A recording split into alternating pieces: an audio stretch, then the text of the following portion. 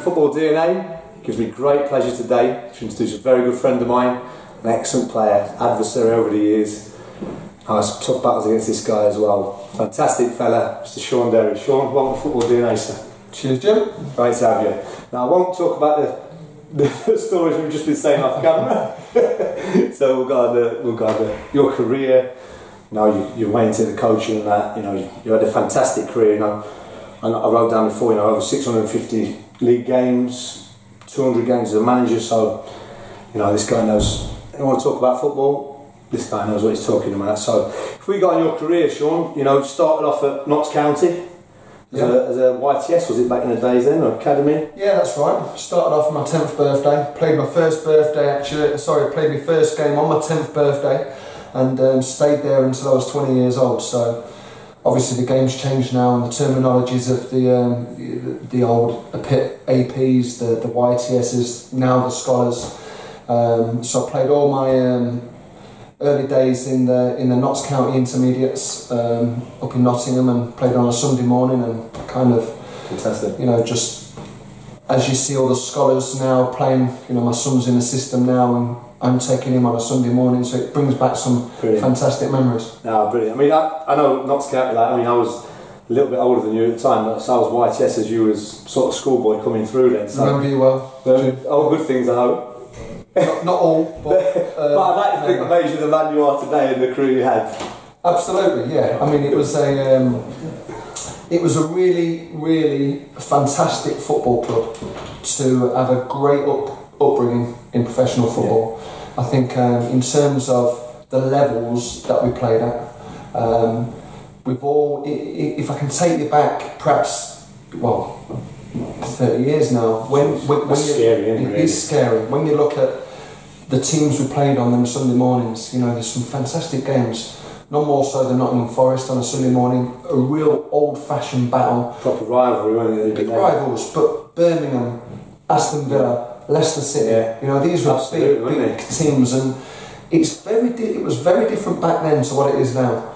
I think the games meant more back then, because it was your own league, it was your own real intensity of becoming a footballer. Absolutely. And it meant so much to you as a young kid. Yeah, and I think, like, I always remember Mick Walker was my youth team manager. I think he was John Gorn after that, and even these just instilled it in you, didn't they? The winning mentality was there. I mean, in my youth team, just going off mine, was like, there was 15 lads who was not great players. We had a couple. We had Michael Johnson, who went on at Birmingham and played Derby and did really well. But apart from that, there was no one really blessed with. But because they had such a work ethic and that will to win that was instilled in by the management, everyone went on a really good career. Most, at least a dozen of them, went on and played, you know, for a lot of years. Played league football, which is testament to it. But it was, and I think back in them days, you know, Notts County was that club that, listen, Nottingham Forest were and still are a wonderful football club, and they held so many players. But if you fell out of the system at Forest, Notts County was so close in terms of the standards, in terms of the levels of competition between both football clubs. So there was that rivalry, really intense, and that took me forward into my career. And them early days as a 14-year-old, all the way through to an 18-year-old where I made my debut there, and then my first move into Sheffield United, it was them values that I carried on all the way through my... So you kept all the values from the youth team going forward into there. That had a big impact on your career then, didn't it? Because I mean, I played against you a lot of times, watched you play as well, and you was tough tackling, you got around the pitch, you was a captain really, weren't you? I mean, you was archetypal captain. Do you think that comes from... Was that in you already, or was that brought out of you by the management then and the youth team environment? I think everybody's got a story to tell, and I think that's great when you can look back on your playing career and have this opportunity to speak. But I think if I can take you back to the upbringing of my family, you know, we was born... I've got two older brothers, one 5 years older than me, one 10 years older than me. So, you know, as of many footballers, not just back then, but still to this day, you know, from a humble background, fight or flight, survival techniques. Absolutely. You know, being brought up on a council estate in Nottingham with, you know, a mum and dad who made so many sacrifices. But them sacrifices was to put food on the table. Them sacrifices to make sure that we had football boots on a Sunday morning. To make sure that the opportunities that everybody had, I had the same. And I think it was back them days on the Rosegarth Walk estate in Nottingham, they're the ones that I carry through, even until the final match that I've just managed as Cambridge United manager.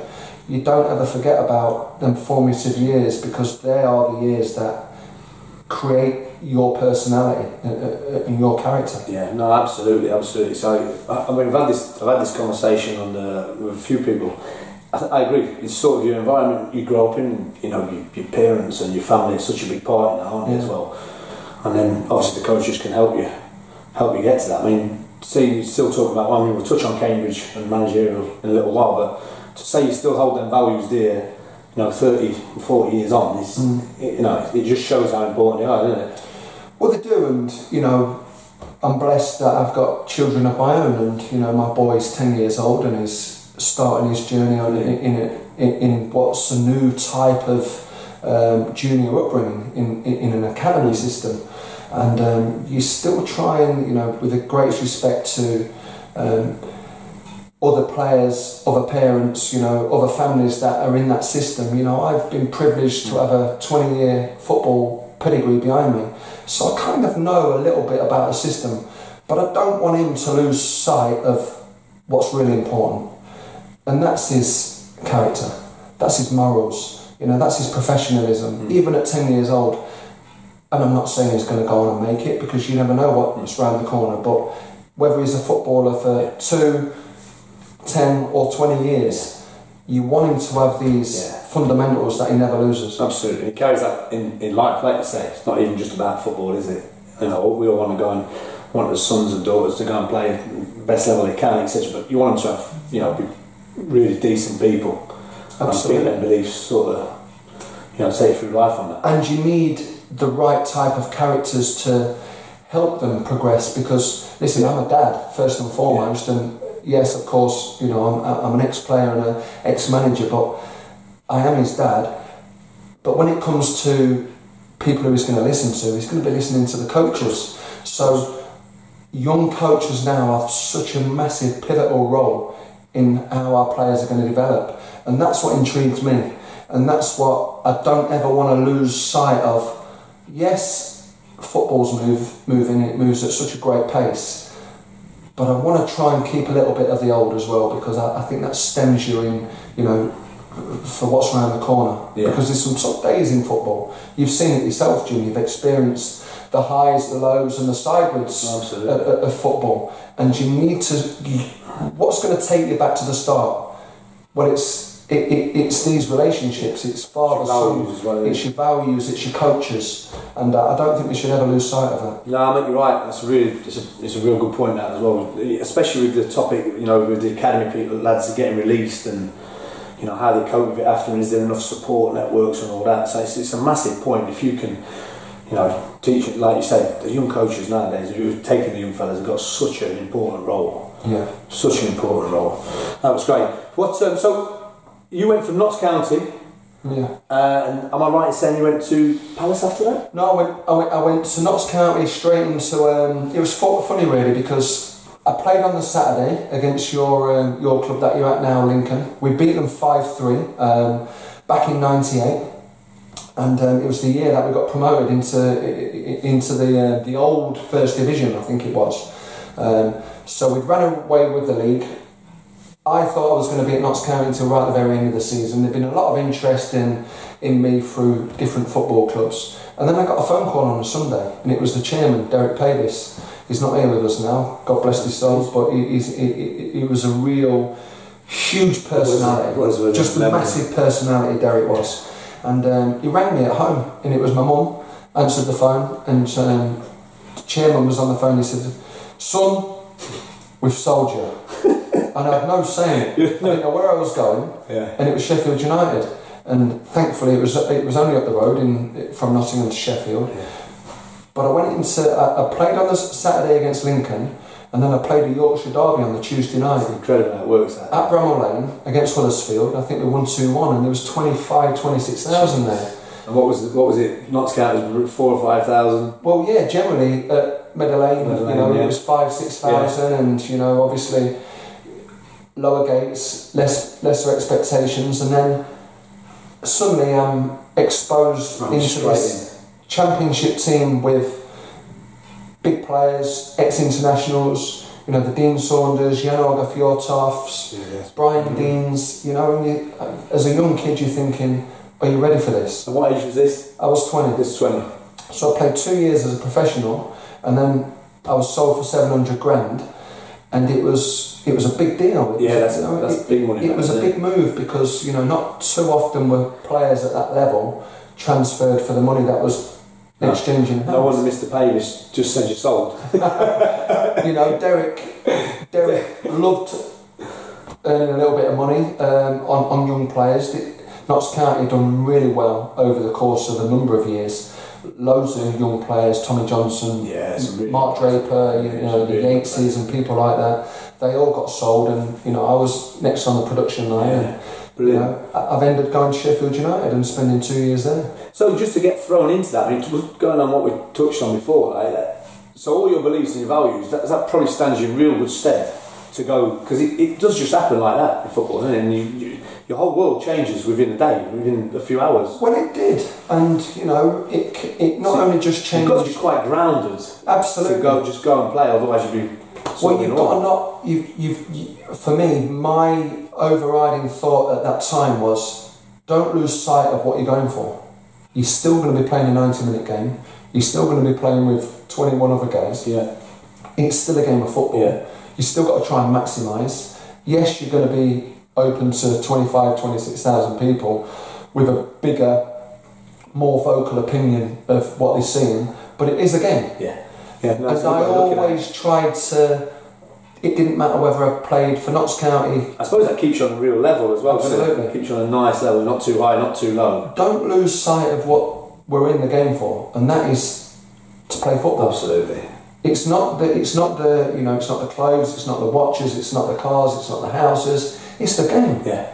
It's the game, and that's what I love about being involved in football. Isn't it great? Just going on that. So you're talking about them games now, and you just remember them like yesterday, don't you? You can remember everything like I say, you can't remember what you bought that week. You can't remember. You remember your teammates. Yeah. You remember the games. You remember the results. Yeah. You remember the atmosphere. It's an amazing thing, and that's one thing why you shouldn't ever lose sight of football to play football. Absolutely. And a lot of players, I think, they do lose that a little bit early. And that was always in the back of my mind, because don't get me wrong, I'm not one of these guys who thinks that you shouldn't enjoy what football brings, because I think you should. I think young players should go out and have a night out. I think they should experience different situations that get presented, good, bad and indifferent. I think that's a learning curve, but ultimately the overriding conversation that I had either as a player or as a manager, I like talking about the game to players and to individuals and to fans and to anybody who likes football, because we all share this massive desire, and that is to be involved in the game, and that's what I love about it. Yeah, absolutely. I think it's a beautiful game for that reason, isn't it, as well? Everyone's got an opinion on it, so it's nice, when you've got as much knowledge as you've got in football now, to go and share it with people is fantastic. I think that's why you made a good manager, which we'll come on to in a little bit as well. So from Sheffield United, you're best known for probably QPR, Palace, Leeds. Yeah. So there's some good clubs there you've been at. That's a lot of managers you've played for. Did they sort of help shape you? Is there any one in particular that helped shape your beliefs from then on as well? Of course, I had a varied career in terms of I never wanted to be the player that just stayed at one club for a long period of time. I wanted this, and I said this early on in my career, I wanted it to be a varied career in terms of playing at in different parts of the country. I played up in the north for Sheffield United and for Leeds United, and I played in the south for Portsmouth and for Palace and for QPR. And I wanted it to be varied because I wanted to experience being a young guy and and playing in different parts of the country helped me do that. But along the way, we know what the game's like. You can be there for 10 minutes or for 3 years and playing with different types of managers. Yeah. And along the way, I've been very fortunate to play with some very good managers, and some managers who I didn't agree with along the way. You're not going to agree with everyone, are you? No. That's why it's opinions, even with your managers and your teammates as well. Absolutely. So do you think, so just going like that, so did you know then you was going to become a coach, you'd stay in football after, or was it just, I'm thinking nothing along that, I'm just thinking football, I'm playing football? The defining moment for me was when I was at Leeds United. I'd had a number of games, a senior professional, arrived up at Ellen Road. It was the first year that Leeds had been relegated out of the Premier League, so the expectation was massive. Ellen Road was 35,000 every other week. Great atmosphere. It was just this massive pressure, bubbling cauldron, that whoever was going to be the group of guys that got Leeds United back in the Premier League were going to be lauded forever. Yeah. So I took that upon myself, and I really felt kind of re-energised on the back of what was a disappointing only 3 or 4 months from Palace when I'd lost my place. Yeah. Palace had got promoted into the Premier League.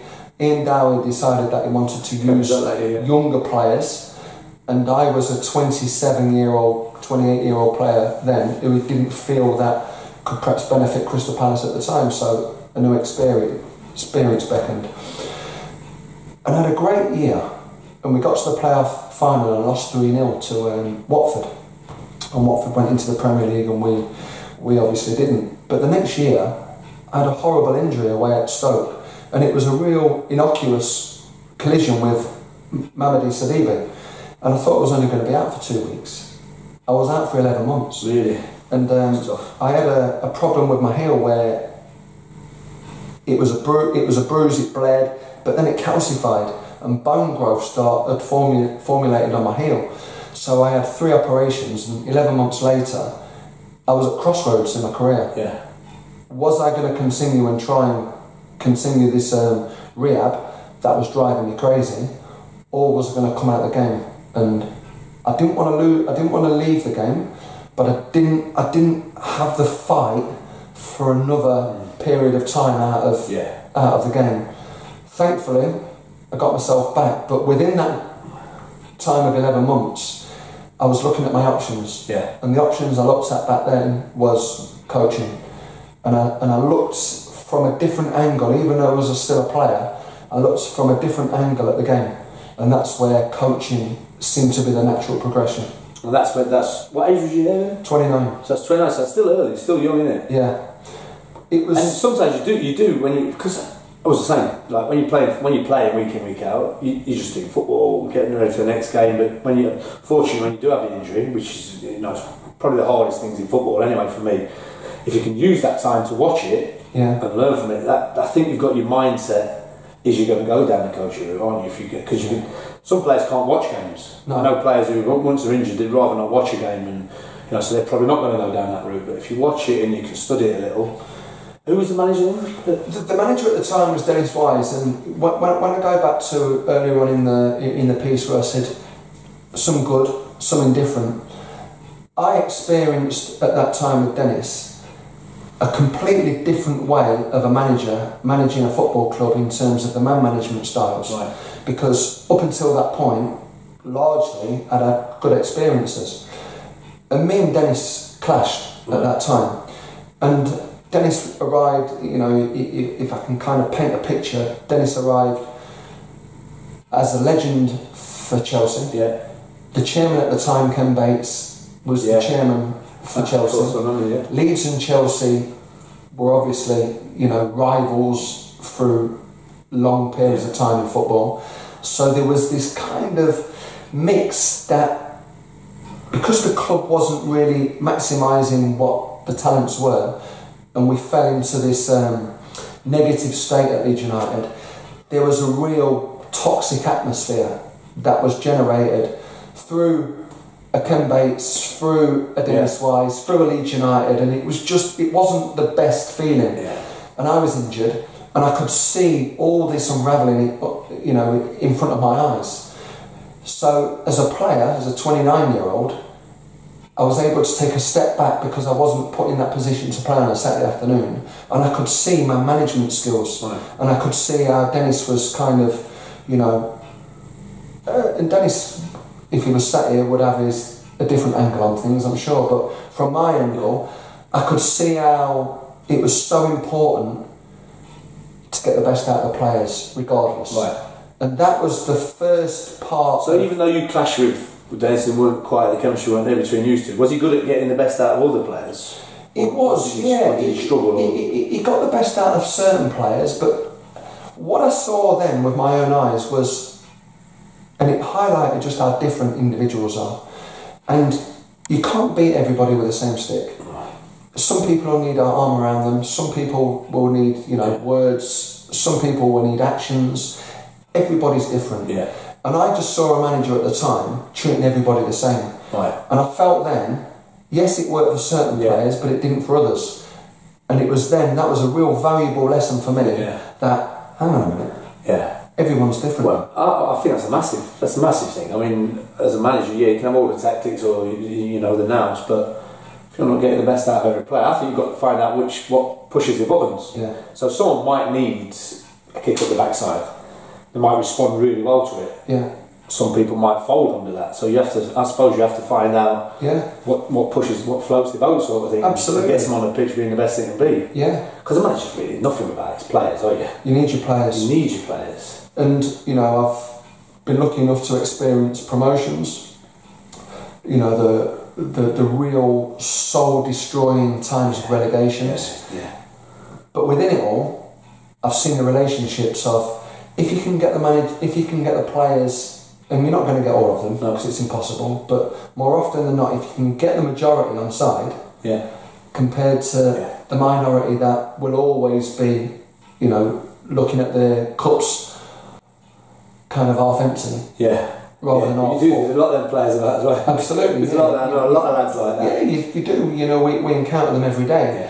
But if you can get them to look at the cup half full, generally you'll have a successful team. So you took that really from that time. So at 29, you probably started to think down there. I started thinking, and I think, you know, the final 6 years of my career as a player, from 29 to 35, were great in terms of the pitch and how I maximised my own ability. Because I wasn't the best player, but I had a fantastic outlook in terms of the hunger and desire for the game. That's great. And I wanted to make sure. Do you think that time out as well give you another thing, right? Yeah. I'm not taking it for granted now. Absolutely. Because I think sometimes you're in danger of that, aren't you? If you're just playing regularly and it's all going well, you sort of do take it for granted. But when you have that time out, the curve never just goes in an upward curve. No. You always have these, you know, dips in the road, and that was a dip, but it was a big dip because it was such a disappointment. 11 months. Probably your prime as well, really, in 28, 29. Probably at the biggest football club I ever played for. Right. I missed 11 months of my career at Leeds United, which to this day hurts. Yeah. But it probably gave me the grounding for where I went next.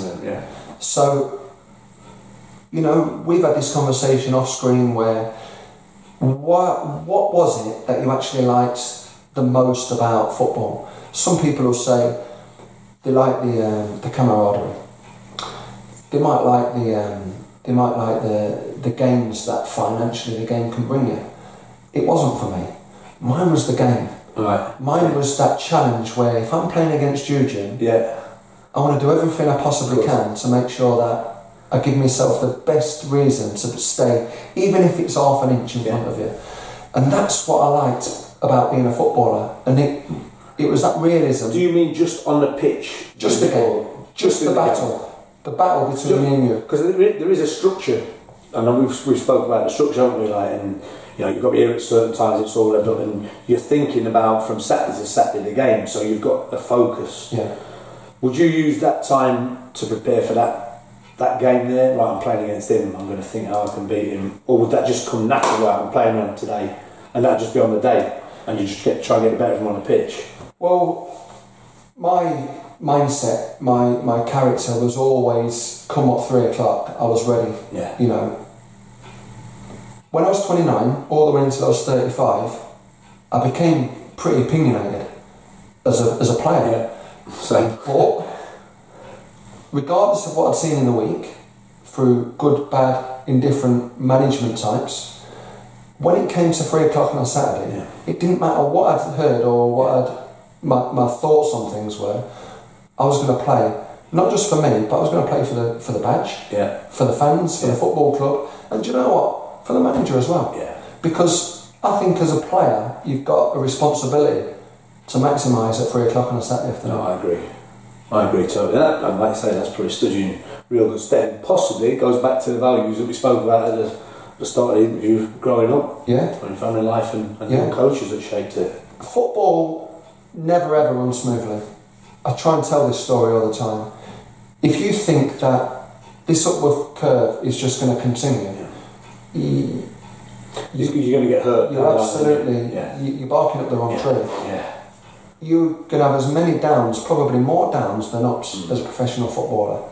So when it comes to just having an opinion of a certain manager, just because you don't agree with that manager, that doesn't mean that you can't do your job properly on a Saturday afternoon. No, mate, you're right. And it was from them years, from 10, looking back on that council estate in Nottingham when you're fighting with 30 other lads ranging from 6 to 18 on that patch of grass at the end of the at the end of the terraced house. Usually said no ball games as well. Ball games, and forget that. We get the balls out. Absolutely. There's one on the old estate. Yeah, that's it. Wasn't it? We went and knocked on people's doors to borrow it. Yeah. That's what. Yeah, didn't you? That's it. Yeah, great days. 10 days. I think they do, don't they? I mean, I don't want to go into that too much, but it probably has changed in that way because now it's all on a PlayStation on your own, playing a game on a computer screen against a computer, and you don't really interact with anyone. No. You don't really have this, like you say. You at 6-7 years of age, you're playing against 13-year-olds, 14-year-olds who are absolutely bullying you everywhere. Absolutely, but it does make you tough, and it learns. Street football is missing a lot. I mean, I look at Sane at Man City, say for example, and he looks like he's playing street football for Man City. He gets the ball and he's got no fear. He just goes and runs at people. And well, it's funny because I never had that ability. That wasn't my game. I was a battler. I was probably a street urchin in terms of, I would use every trick in the book to try and get that edge. But my son is very different to me. He's a technical player. So I love watching that type of player, whether it's my son or whether it's somebody else, or if I go and watch an academy game on a Saturday morning on a Sunday morning, if I see that individuality, that takes me back to what I could see 30 years ago on them street corners. Yeah. Somebody just trying something new, and I want to see more of that, and I want to see people express themselves, and I don't think we're all the same. We're all different, we've all got different characteristics, we've all got different ability levels in terms of footballers, and I just want to see a bit of everything. And that's what I think's missing now in modern day football. What you think, the blend, so you've got the people who are, like you say, not as technically gifted, but they'll run about, they'll get around the pitch, or they'll be a captain, they'll lead the team. That helps then the flair players go about their business. And I always remember back in the day, it was like, you needed certain players as bodyguards. Absolutely. So if your flair player was going to get kicked in the day because you didn't get the protection you get now, so they had a bodyguard on the pitch, and it does take a good blend to make a team. But this is what takes me back to now. So my outlook now on having been a manager for Notts County and a manager for Cambridge United, now I'm looking further afield. Now I'm delving into what the characteristics is of these junior coaches, and how can they get these more technical, perhaps these rogue characters into our game, because we have a tendency now to open a book and coach the way the book says. Says that's the right way. Well, it's not, because my upbringing and your upbringing, Jim, suggests that the coaches that we played under, they treated everybody as individuals. So like I say, this kid who needs an arm around him or needs a slap, he might need a little bit of a different type of coaching to what Ted Jones needs, who's this straight-lined, cultured, organised, very grounded midfielder, and there might be a little left winger up there who's more of a street footballer, and he might need a different way of management. And I want to see a little bit more of that. Yeah, no, I want to see it. Yeah. I don't see that in the game at this moment in time. No, and it's a shame, isn't it? I agree. Like some of the stories we speak about with the old youth team managers and players, you remember these stories. You remember the lessons they taught you, and it was like that. Yeah. They get the best out of everyone, and they know how to push the buttons to get a win, and that was a winning mentality. Absolutely, and I think now, and I'm a massive advocate. Everybody. You should always have your structure in terms of your coaching. The FA, the PFA, the LMA, all these fantastic opportunities that young coaches, senior coaches have got now to get the badges. I think we should get them. We absolutely should. But through my experience, I've only been managing and coaching now for 4.5, 5 years. But my experiences now are from speaking to people on these coaching courses, seeing how they react, and seeing how they, develop young players or develop senior players. I've been in teams where, like Neil Warnock would go and get 6, 7, 8 senior players to go and run his dressing room. Yeah, he's always done that. Even Notts County, I was there with Neil. That was back in the day. Yeah. Still today. And it's still the same. Still getting the right results at Cardiff. Absolutely. Doing a fantastic job. He's done a fantastic job wherever he's gone. Yeah. So it's a big part of running that changing room. Yeah, absolutely. So in terms of along the way and the teams that I played for and the variety of managers that I encountered, there is 2 or 3 that just step away from what the normality would be. Neil being one of them. I look at Neil, and Neil signed me twice, and he signed me because he could trust me, but he could also trust himself. Yeah. And Neil's probably now, if he was to sat in this seat now, he would probably say, yes, he's changed slightly, but his fundamentals are exactly the same now than they were when he first became a coach at Scarborough. Right. So as a coach at Scarborough, he would have had 6 or 7 leaders in that dressing room, and he will definitely have them 6 or 7 leaders at Cardiff, where he's at the minute, with over 1,000 games between Scarborough and Cardiff. No, absolutely.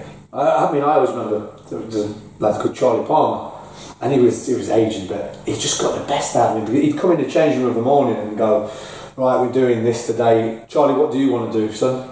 And he'd go, a bit stiff today, Gaffer. And he'd go, you rest then, son, you rest. Anyone's got any problems with that? Play like he does on a Saturday. Absolutely. And everyone would be like, and we'd be going running around a cricket pitch or whatever. Yeah. Charlie would be just walking around having a relax. And 2 examples of a Charlie Palmer that I encountered with Neil.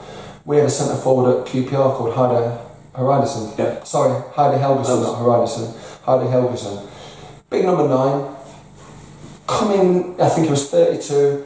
He had dodgy hips, but Neil trusted him on a Saturday. Yeah. So what he'd done, he said to Heide, you get out on a Thursday, rest on a Friday, but he was our best player on a Saturday. Yeah. And again, the other lad he'd done it with, which is completely the other end of the spectrum, was Adel Taarabt. Adel Taarabt was 20 years old, so he had no injury problems, but he knew that Adel would cause a problem because of what Adel was like as a player. He was... wasn't the most professional, his timekeeping was bad, his mannerisms didn't really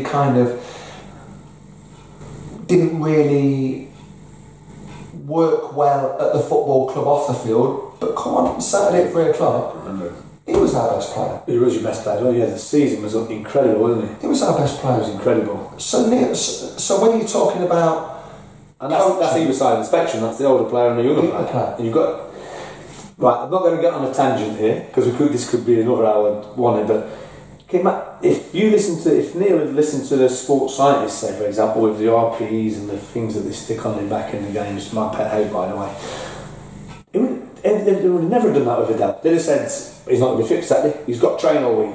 Or Friday at Helmsley, he'd be going, he's not done his minutes, he's not got these minutes in to get up to a certain point to that. If he listens to that, they wouldn't have played. No. Now, again, I've had this conversation with Neil personally. His boys will have the GPS in the back of his shirts on a Saturday, but they will never ever influence his eyes for what he sees. He always says, let the GPS and let all the sports science department, which has obviously come in more deeply into modern day football, let them back up what his eyes see. And I think if you can have that outlook on sports science, yes, there's going to be certain areas of sports science where if you're in the red zone, of course you don't want to put that player into that situation where he might get injured. But he would never ever judge the player on what... He'd rule it. He'd rule it. Yeah. He'd rule it. I think that's sensible. That's a proper approach. Yeah. Like I said, when you've been in it for that long as well, your experience should tell you. Absolutely. And I agree, there's a place for it. There is a place, and I think that's the best way of looking at it. Yeah. I agree with that. It's the best way of looking at it is got to let it show my eyes are right. Absolutely. Because... Not letting me overrule it. And I agree with Neil in this, and I agree with not just Neil Warnock, but a number of other managers that I've spoken to. When you're sat there as the manager of whether you're sat there at Cambridge United, which is a relatively small football club in the pyramid, or whether you sat there at Manchester United, when you're there as a manager, you're there to be shot at. Yeah. So when you're there to be shot at, you should be shot at doing it your own way. Yeah, absolutely. And I agree that, like I said, with the Neil Warnocks and many other managers that I've spoken to, you shouldn't be gauged just by what the sports science department are telling you or giving you the advice on what to do. They're not going to get the sack. No.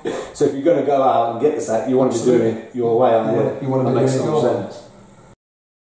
So going back onto getting into the coaching side and the management side, you were still playing.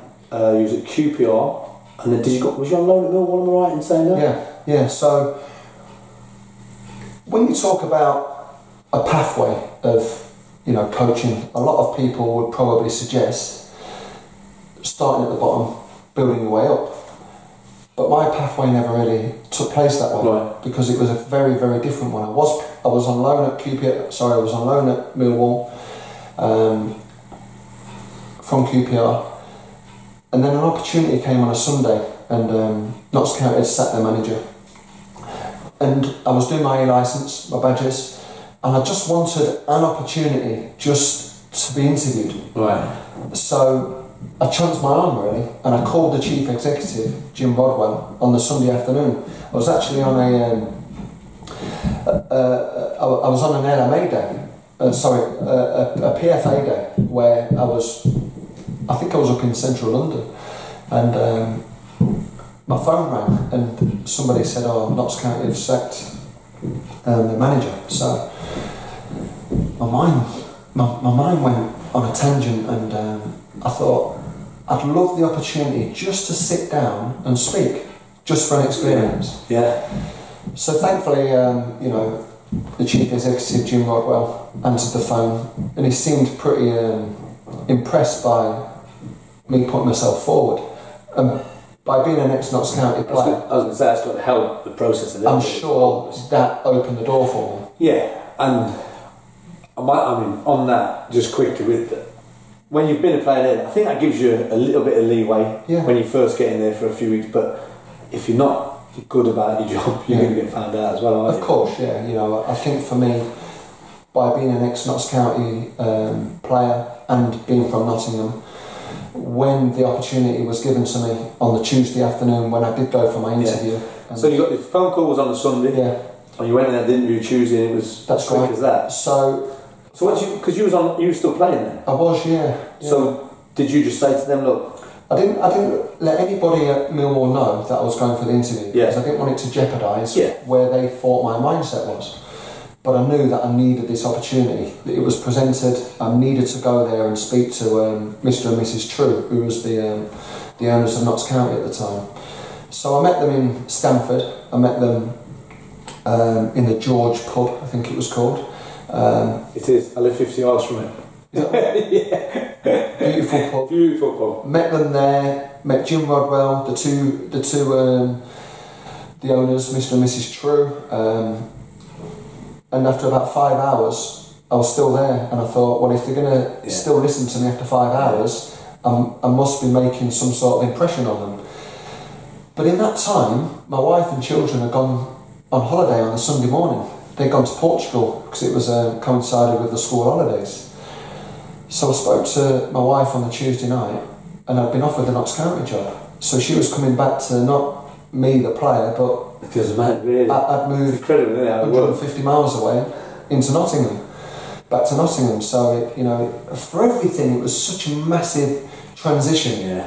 For the kids, because Dad wasn't there every day. Yeah. For my wife, because obviously her husband wasn't there every day. But for me as well, because I wasn't the player no more. I was the manager. So you don't think about that transition when you say it like that. That is a total turnaround, isn't it? Because from a player to a manager is. Yeah.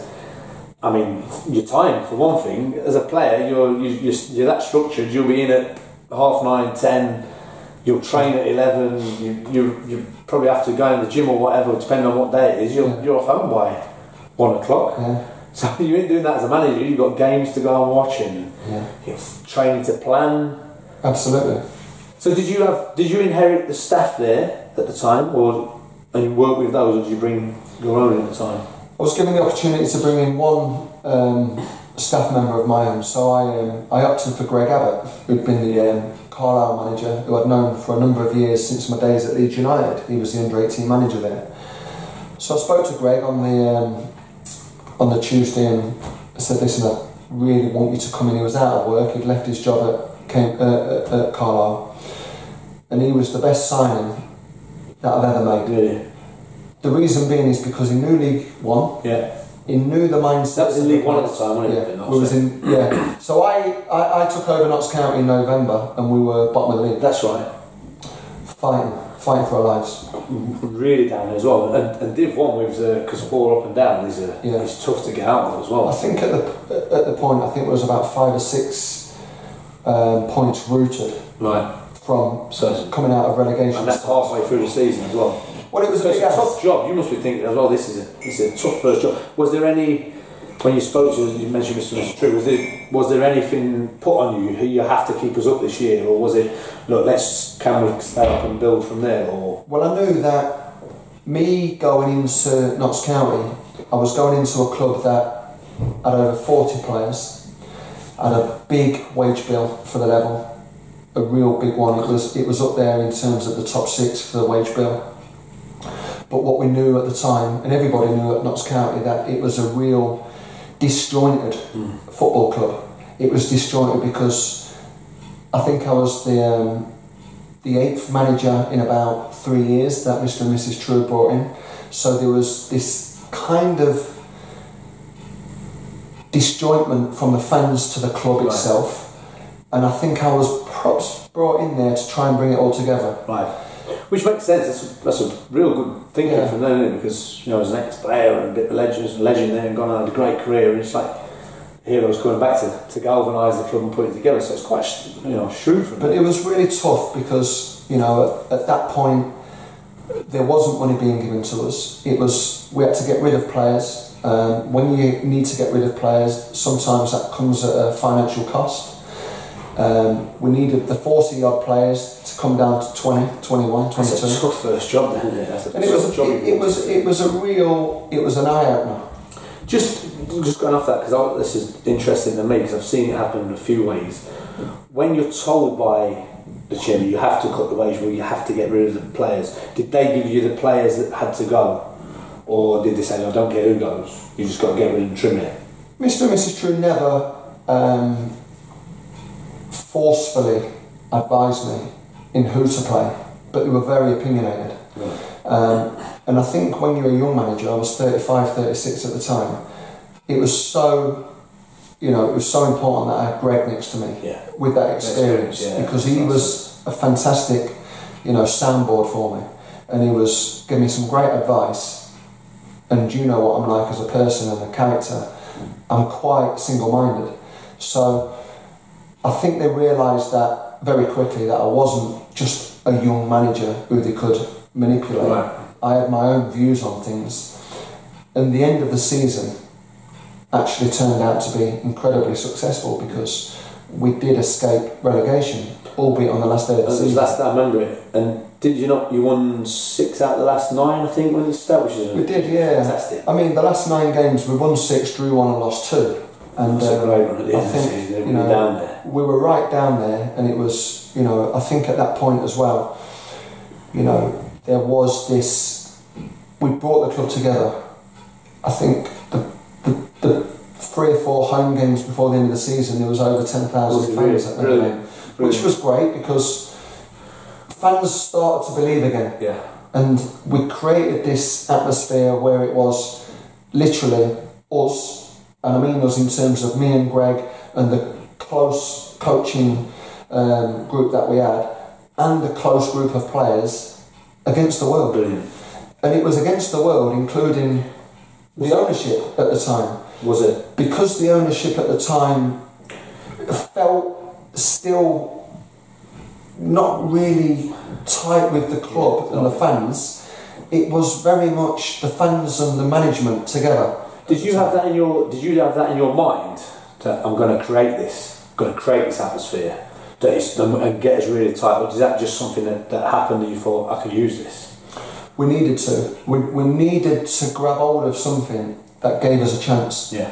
And we needed to just move certain parts away from us that would either have a definite negative influence on us or couldn't influence us at all. Right. So we did. It was us against the world, and we managed to do it. And then what disappointed me most about that time at Notts County was that in the course of the previous close season, our budget was cut dramatically. So you've stayed up, but Notts done a fantastic job. It was like a miraculous stay up, really. You win at the last games. Go to summer, you're thinking, right, I'm going to come in. We've sort of got everyone together again now. Let's have a right go at it this year. That must be your mindset. But it was, you know, I remember sending a text out to all the players going into contract next season and the existing staff members, just saying we can do this, we can achieve, and we did. You know, although the budget was cut, which disappointed me greatly because I felt like on the back of what had been a real successful time. Momentum was so hard to get going, isn't it? Momentum, we had it, and we stayed up, and I think we were sat in the top 6 all the way until the middle of January, and then we had a real we fell off the face of the cliff. We really did. 4 very influential players left in that window, and we couldn't replace them. Was that the club's decision? Yeah. To get rid? Was that financial? Was that to? It was a financial decision because Forest at that time I was able to really build a good relationship with Stuart Pearce, who was then the Forest manager, and we had a couple of Forest players who were our best players, and 1 or 2 other players who really contributed, and all 4 left. And from then on, we literally fell. So I got sacked with, I think, 9-10 games to go of the season, but we still weren't in the bottom 4, although we was right on the edge of it, and nobody believed that we would get relegated. So we still had the players, me and Greg still had the players, and the players still had themselves and the belief that we would still achieve. Yeah. Because it's funny really, because when you're a player, you see this taking place. Because players aren't stupid. They could see that the 4 best players had left. With the greatest respect to the lads that we brought in, we was bringing in players from Derby and other places at 18, 19 years old. Tough. And it was tough. So it changed the dynamics of the dressing room. But within it, we still felt we could achieve. So you still kept a nice little group, your group you've got left there together. Yeah. And you've still got them. So did they go down that season? So you got the sack with 19 games to go. Yep. And they carried on and went down from there. Yeah, I mean, Ray True and Aileen True, they decided that to give them the best opportunity that me and Greg needed to leave. But the players didn't want that. Yeah, we were very much... I can remember at the time when I spoke to you, I think just after it, and just said that I thought it was a really bad decision. because I was at Gillingham or Peter at the time. Yeah. It was Gillingham actually, and you still had a decent size. You still looked like you just had it comfortably. You weren't one that thought would get sucked into it. 12 months prior to that, same situation. We'd won 6, drew 1 and lost 2 in the final 9 games. And I'm not saying that we would have done that again. We didn't need to do that again because, you know, the points per game ratio was very different. But it was still within our thoughts. Yeah. It was still recent that we'd actually done that as a football club. Of course. So it surprised me that, you know, we were given the sack at that point. Yeah, it don't seem like the greatest of decisions, no disrespect to them. It doesn't sound like a real footballing decision, does it? You've not really thought about it. And sadly, the club fell into League Two, which, you know, being a Notts County fan, playing and that's for... got to hurt as well, isn't it? So it's not given a chance as well to steer them away from that danger, and kick on must hurt even more because, you know, there's such good times then. Like you say, he was a fan before. So that's a tough time. So when you got the sack, did they just come in and say, that's it, got to let you go? We lost 4-1 away at MK Dons, who were flying at that point. I think we were 2-1 up with about 8 minutes to go. We lost 4-1. I got a phone call on the Sunday night, and it was Aileen, the chairman's wife, and I knew because she didn't ring on a Friday night. Right. So I knew then that I'd have to travel back to Nottingham, say my goodbyes, you know, sign your forms, what you do, and walk away from Notts County. But I didn't want to look back through animosity or full of disappointment. I looked back at my 17 months spent at Notts County, even when I was saying my goodbyes to the boys, very privileged that I'd been given an opportunity to be a manager and looking forward. Yeah. And I knew that I wanted to spend some time out of the game because management consumes you. Yeah. And it completely takes over every waking moment of your day. Right. And I needed that rest. Even though I didn't want the rest to take place. Yeah. I did need to come on and spend time back with the kids and my wife again. Yeah. Yeah, and I think that's a positive, great positive way of looking at it as well. I always remember, I was just thinking there when you said it, I remember Warnock, when he got the sack at Notts County back in the day, and he was, unparalleled success when he was there, and then had a couple of not so good seasons.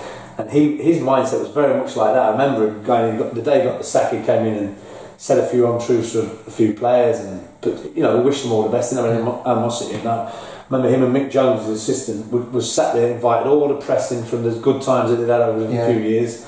Got the champagne out. I've never seen anything like it. Like, he's just got the sack. He's got the champagne out. He's going, listen, this is, we got the sack. Results are not what we wanted, but look at what we've done. Absolutely. This is a celebration of the time I've spent here. So when you were saying that, then that just took me back to, I've never seen that. And I thought it was brilliant. And I think, in the times that I've been back to Meadow Lane as the manager of Cambridge United, the fans recognise that. And, again, I think it helps by being a previous player. But but you've got to do the appreciation that I've been given back at Notts County. Probably there's an understanding of that. Perhaps it ended too soon. Yeah. But this is why I'm sat here now. Is because obviously I've had a different experience at Cambridge United. Yeah. And again, how do you measure success? How is that measured when you're a medium to lower level League Two club? Is it measurement, are you just deemed a failure or you've not achieved because you're not in the top 7? Or actually do you look at it from a different angle and perspective and saying, well, Cambridge United, when I took over Cambridge United, was a team sat in 18th position and we had 2 close to top 10 finishers, finishing 9th and 11th. That's really good. I mean, your win ratio is really good as well, isn't it? Well, it is, and again, it's very hard sometimes for managers to actually look at the bigger picture. But I think it's clear that you have to do that, otherwise you can become too down and disillusioned in what you haven't achieved. Yeah. I think from my angle, looking at it in the cup half full rather than half empty is an outlook that I want to take forward. Yeah. So again, I've hit a point now where I am out of work. I have left my post, but I'm not daunted by being out of work and leaving a post. Right. Because I've experienced it before. And them experiences are going to stand you in good stead as well. I mean, you've had a couple of tough ones. I mean, the Notts County sacking was really tough, I think, and, you know, and harsh, and I mean, spoke about that. Just to get that chance to steer them away from danger would have been fantastic, wouldn't it? So you went to Cambridge, just going back, so how long, because you said you needed a little relax and recharge the battery sort of thing and get a bit of time away from it and get a different perspective on it. How long was it then before you went back into Cambridge? Yeah, I was 7 months out of work. Left Notts County in March and got appointed manager of Cambridge United in November. Was that a tough time in there? Because you've gone from playing all the time where everything's really structured to managing where you've got to put the structure in. Absolutely. To actually, do I get up? I'll take the kids to school. Now what do I do? Is that a tough time, or do you quite enjoy that time? Or the early conversations that I had with people I respect in the game, they really helped me because they encouraged me to keep a structure to my day.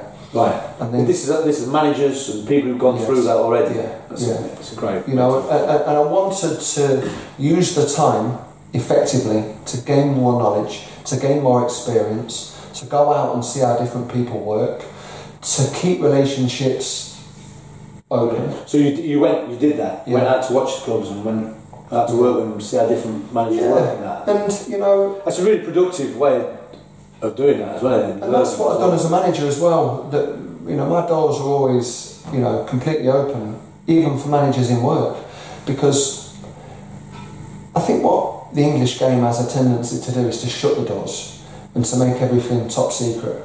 I don't think that does anybody any good. No. So I quite often open the doors to the training ground, open the doors to my office, even open the doors to match day, where managers or coaches or ex-players could sit in and experience just what a team talks like, just what a training session looks like. I mean, imagine the opportunity to do that is fantastic. And a lot, like you say, it's just quite guarded. Normally, it's a very guarded world. I mean, obviously, we're speaking on DNA. That was part of the reason for DNA was to try and make it more accessible to people. So you're doing that as a manager, which is great for a testament to your character, because some people get a little bit. I mean, a lot get very paranoid in the job and think he's after me a job or he could do this. Yeah. And so it's a tough business. So open the doors is. Of course, and you know.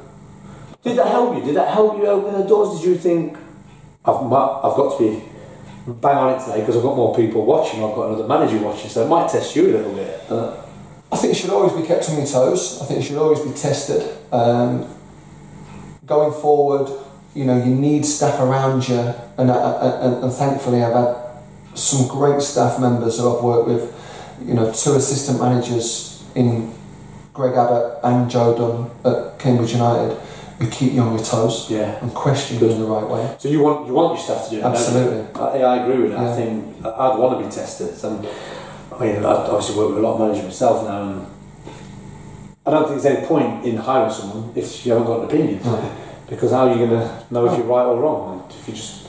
And not only that, but who's to say my way is the right way? You know, I think managers sometimes, and I've experienced this in the past, is that it's their way or no way. Yeah. How can you be that? Like you say, you mentioned before, you're all consumed when you're a manager, aren't you? Everything's just consumed. And there must be some points where it just gets on top of you, and you actually can't see the clear picture. So you have someone to say, well, listen, Gaffer, what about this? Yeah. Just might make you think a different route. Well, this is, again, why at this stage of being out of work, it's important that structure's the same. And it doesn't faze me being out of work, because I actually quite enjoyed the certain moments of being out of work from Notts County, because it allowed me to go and re-educate and evaluate the time that I'd spent at Notts County. And I'm doing that now, and re-educating myself and evaluating the time at Cambridge. I think that's a real valuable lesson, isn't it, as well for people. Like you said, you spoke to a lot of managers. You've got the fortunate position. You sort of know these managers, and you can pick up the phone to them. Yeah. So to use their experience is fantastic. So what you're saying is, when you get the sack, keep a nice structure, go and relearn, do things you can't do when you're a manager. Absolutely. Yeah, I think that's a and also, you know, if you've got kids, and you know, if you're in a relationship, if you're married, if you know, if you've got a girlfriend, whatever it is, use this time, because sadly, there's another side to the story, and that's your partners. That's the kids who get affected by football management. Yeah. And nobody ever sees that picture. No. So when you're actually away from the game and you've got that opportunity to spend quality time with the family, try and spend it. Yeah. Because these moments don't last forever. No, absolutely. You know, my son and daughter are doing their sport. They're not going to be doing their sport at 10 and 11 years old forever. No. You need to go and see that if you can. Yeah. No, I bet you're right. And I did see Shaun on Instagram as well, sledging. Terrible technique. But no, you're right. It is. I think you've got a bang on outlook on it. What I can see, because you're disappointed, of course, the way things go, but you've kept a real positive attitude. You're going to learn again, and you know the future is going to be bright. Because I mean, obviously, when you was at Cambridge, you had a really good side. I mean, obviously, I'm at Lincoln, and we analyse a lot of the football, and Stuart, our analyst, who does all he watches all the games, building up to it, 4 or 5 games, and in the 4 or 5 games leading up to playing against us, when you actually got the sack, you was really good. Your team was excellent. You had a really good side to the point you played lovely football, but you still had a bit of steam about you. And you looked like being dangerous every time. So we was wondering why you was under a bit of pressure, really. Well, I think the pressure was slightly different in terms of Cambridge to what it was at Notts County, because those that are obviously in and around Cambridge United and read the local press, they will understand perhaps what I'm saying. But to a wider public, it probably came as a shock while I left Cambridge United as manager or head coach. Because you're in a decent position. We were probably not a big budget. I can imagine you'd got a decent team together and playing some good stuff. So from a footballing perspective, we've lost some valuable players, and at any level, losing the most valuable players and your best players, it has a negative effect on you. But if you look at it from a different angle, and that's from the ownership angle of Cambridge United, Dave Doggett, the chairman who employed me as the manager for Cambridge United, he'd left 6 weeks or 8 weeks prior to me leaving my post, and we had a new incoming board, basically, a new ownership, albeit an existing director who owned a large part of the shares. He then was going to be taking full control over Cambridge United at a later date. So when the chairman leaves, when the interim board develops, knowing that there's going to be a new chairman arriving at some point, you take stock and you think, there's a lot of change taking place here. And I was partial to some of the conversations that took place. And I knew that Paul Barry, the new chairman, was going to come in and wanted to make wholesale changes. And I think at the time I was ready for that.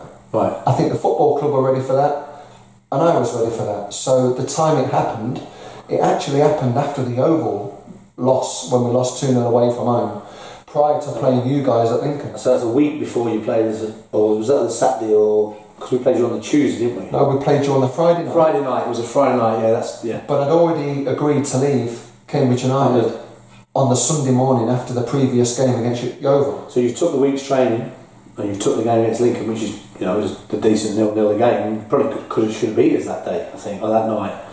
So you knew all that week leading up to that, you was gone. Did you know you was under pressure? Well, you just said it, but did you sort of know whatever you did before that, your time was going to be up there? I knew that this new chairman and this new board wanted change. I knew just that. Because they want to change? Just because, I think, again, how do you measure success? Yeah. How do you look upon a successful period, which was a successful period for over 2 years? Yeah, again, coming from 18th, finishing in 9th and 11th, that is major improvement. Yeah. Again, different structural changes, going from manager to head coach, which was a change for me personally. So how does that work? So what's I don't know the difference. What's the manager to head coach? What? is that your parameters? Jimmy, it was just the parameters that you worked to. So we had a director of football, well, a head of football operations came in. So he basically ran the day-to-day movements of a football club, right. And I took control of what was on the pitch. Right. And did you like how that works? Is that workable? Yes, I believe it's workable, but I think it's very difficult when a structure changes. At any point when if I was to be enrolled as the manager of Cambridge United, to then change your role and become a different type of coach, which was the head coach, I think it has an effect. Yeah. I think it has an effect on me personally, but I think it has an effect on the overall picture. Yeah. And it did. Well, do you think that'd be negative for the players? Because the players will see this, and like I said, players aren't stupid. As much as a manager will keep them away from it, the players read the press and they know what's going on around the place. Does that have a negative effect on them as well? Does that affect your position with them? I think you'll get the players, you'll always get the players, those that sit on one side of the fence, those on the other, and those who sit right in between. You want to try and keep as many on this side of the fence as possible. But those that are sat on the other side, and you get that at every single football club, whether you're at the top of the Premier League or at the bottom of League 2, you get that element of players. You don't want to give them a voice. And suddenly, them little voices that sometimes become a little bit louder when things change, they become a little bit louder. Yeah, so to get more of that voice, And I think that's possibly what happened. No, I think what happened, and the conversations that I've had with the hierarchy at Cambridge United, is that they just want a change. So that has obviously come along, and now I've left Cambridge United, and Joe, my assistant, has done incredibly well, and has kept a lot of what we were working on together. He's kept that going. So they've got continuity there. Yeah, the continuity is there. So it's not like they're not going to appoint anyone, do they? They just carried on your work as well, and your and Joe's work together through Joe. Yeah, I think so. But it was a strange. If I go on, it was a strange night because obviously it was a 0-0 game. I went in, you go into the office after and have a Diet Coke, Corona, with the manager and have a chat about the games, and you have that fake stuff of who you play next and all that, which is rubbish. But it would have been nice to see you after, because I know you and that, and Joe as well. But going in there after, we'd learned the news you'd had the sack. Yeah. I didn't realise it was the week before, so you knew that all that week. Did you keep that from your staff? I kept the staff involved. I told them on the Monday morning, but I kept it away from the players. It was a decision that I felt allowed the players to keep control ready for the weekend's game, which was Lincoln on the Friday night. I didn't want to go in there and kind of give them every single bit of information, because I don't think players need that. I think they need to be informed, but they're not stupid, and I think certain players probably could sense something was taking place. Right, yeah, because it was a strange atmosphere going after. You speak to all your staff, and they're all gutted because you've gone, and so it was after a decent result, like I said, with a decent side being put together. Yeah. Well, it's funny because I literally finished the game, told the boys that I was leaving, and then I was in... So you told them in the change room after? Yeah. And then I was in a car within 2 minutes of the game. Just gone? Finishing. I was actually hoping as well you had a chat with Dan, our manager, because during the game, one of the funniest things I've seen, I should really laugh at him, and I think it's great. I love the banter between the benches as well. Yeah. And I remember Dan, I think you had a ball come over the top at the stands or something, someone punted it, one of our players probably. You got a little touch and it's gone a couple of yards that way, and Dan... As normal. I think Dan sort of went, well, you had a better touch than that. Yeah. And it said nice shoes or something by them, and you went... and I think Shaun was on the lines of, don't worry about these shoes, and you just pull them copers up a bit tighter. I did. On the night, I've managed against Danny now twice, and everybody's different. Everyone's different. I think it's great. We've all got different traits. We've all got different management styles. Danny's got a different personality trait to what mine is. You collide, or you get on. But when it comes to that 90 minutes, and Danny will be the same as me, you do absolutely everything you possibly can to try and get the upper hand. And if that comes to verbals, it comes to verbals. It's very similar to playing as well, isn't it? Like you're playing against your man there, like you said about earlier. If you've got to talk him out of being a better player, you talk him out of being a better player. If you've got to go and smash him and collide, you'll do that to get the upper hand. So it's, I suppose from your playing career, you can use that experience to take it to the manager side as well. Yeah, and I think ultimately, right at the very end of it, when that 95 minutes has been played and you are sharing that Corona afterwards, the best thing you've got to do is you've got to shake hands with that opponent. Definitely, because you have to have that mutual respect. This is the toughest job. Yeah. Sat as a football manager. Yeah, it has to be. Because you're accountable for every single decision that takes place, Monday to Friday, including Saturday, which is the most important day of the week. And everybody has an opinion. And you've got, whether you've got 5,000 fans watching you or 55,000 fans, everybody picks the best team at 5 o'clock on a Saturday. Absolutely, yeah. That hindsight's a wonderful thing. You don't want to lose at 5 o'clock. And that's what differentiates, people, personnel, characteristics, different types of people who are willing to put their, put themselves in this position. Yeah. Well, I think just going forward, like with your, like say, personality and your experience you've got now as well, I know you're going to go on again, and the future's very bright. I mean, what do you see in the future? Would you like to go back into management straight away? Would you like to see different things abroad? I'm open, flexible. I don't ever want to just cocoon myself into one part of football. So that I say that in terms of, could I go and work with other people? Absolutely. I know what it's like now for managers to be properly supported. I understand what the desires I had to have a real support network around me. I feel that I could do that to somebody else. You think you could? Because it must be tough if you've been a manager and everything's your decision. It must be tough then to go underneath someone and have a different opinion. But then I suppose if you do it right, you can only be of benefit to her. I think you need to show your flexibility as a person, as a personality and as a character. And so I would be open to that. But I also would be open to another opportunity to be manager and to be head coach. Football is the best game, in the world for me. And it's given me a fantastic, background and hopefully future as well. But it's not just played in England, it's played all over the world. Absolutely. So, again, the flexibility of perhaps flying somewhere else and seeing what it looks like in different countries is an option. They can only help as well, can't it? It's, things, and maybe, take your experience out there, they might be able to use bits off you as well. But at the same time, what we're doing now, we're sitting two different personalities with this same desire and this love of the game is sitting and talking, and I love it. I can talk all day.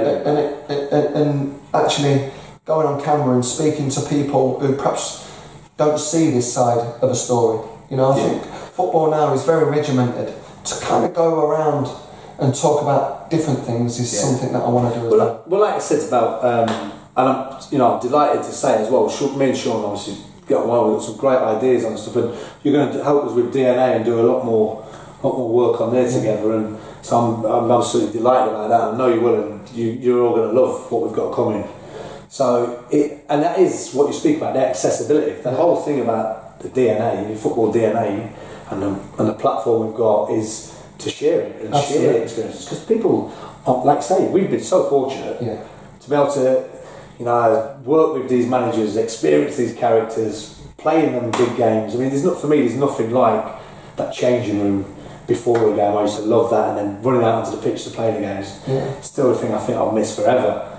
And that battle you have on the 90 minutes to try and get the upper hand is on. So people can see that when you're out there, but they can't actually see what you do before that to get to that point as well. So I think to make it accessible to everyone like that, I think this is why I'm buzzing with this. I'm buzzing that we're going to help them with it. Here at Football DNA, if we can highlight certain things that perhaps you wouldn't see Monday to Friday, how the footballers and how the coaches and the managers and the support staff get ready for what's the most important part of the week, which is a Saturday afternoon, 3 o'clock until 5 o'clock.